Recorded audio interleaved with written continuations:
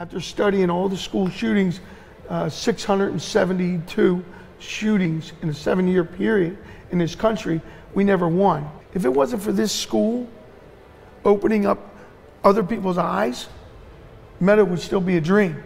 This is really just a compelling reason to me for the safety and security of Tech and all of the community that we serve.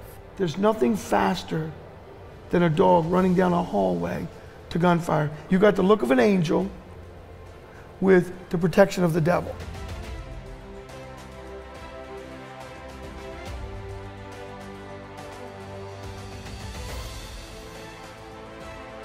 I was introduced to canines in the military. Then once I got out, I got into law enforcement. Again, I took up canines and working with them my whole career. He approached us specifically about the use of a canine within a school system differently than what we normally would have been exposed to. So we all have seen dogs in different environments, most particularly in school environments, and what they're utilized for. But this was a take on something completely different, certainly timely, and I felt, as did the Board of Education, enhanced what it is that we do here as far as safety and security is concerned.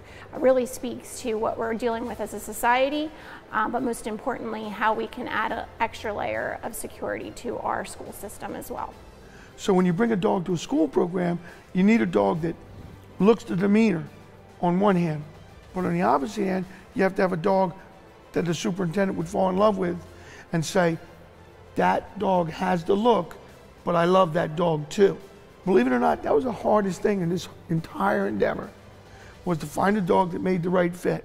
It was literally love at first sight. So I knew she was the dog for us, the canine for us. And this is even prior to her having 1 second of training.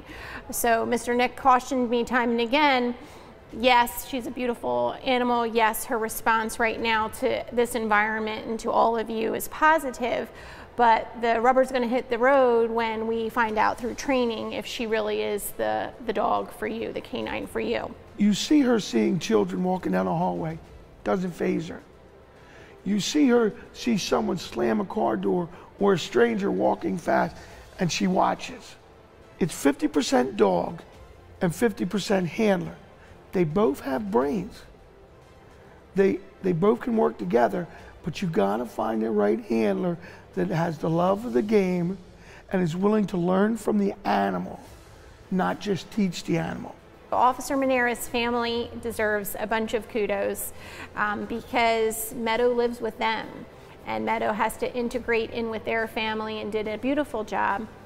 But Mr. and Mrs. Manera and their family were so respectful and responsive to us when we did the big ask. So Meadow's home is here, her work is here, but she goes home at night and remains with the Manera family and the responsibility that goes along with that. If it wasn't for this school opening up other people's eyes, Meadow would still be a dream. We have been forward in our security efforts here since we opened, and being very open and upfront and honest with the public and our school community as to what it was that we're doing. This is purely for safety and security of staff, students, and visitors.